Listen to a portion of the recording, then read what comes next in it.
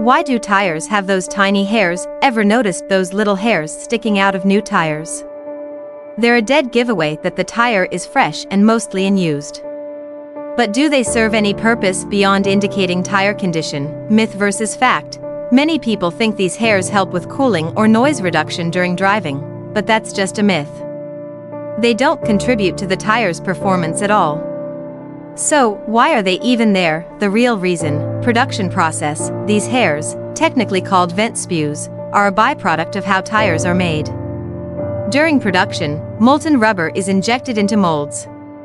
To prevent air bubbles, which can weaken the tire, tiny vents are included in the mold. These vents allow air to escape, but as the rubber hardens, small bits ooze out and form those familiar hairs. While they might look odd, vent spews are completely harmless.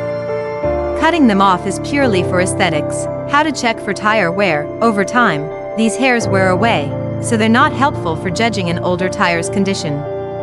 Instead, manufacturers include built-in wear indicators. Look for triangular marks on the tire's sidewall. These point to the wear indicator lines on the tread, worn to the indicator edge. Replace your tire immediately. General lifespan. Tires typically last about 6 years. After that, even if they look fine, their materials may degrade. You can also find the manufacturing date stamped on the sidewall in the format XXYY, e.g., 1319 means the tire was made in the 13th week of 2019.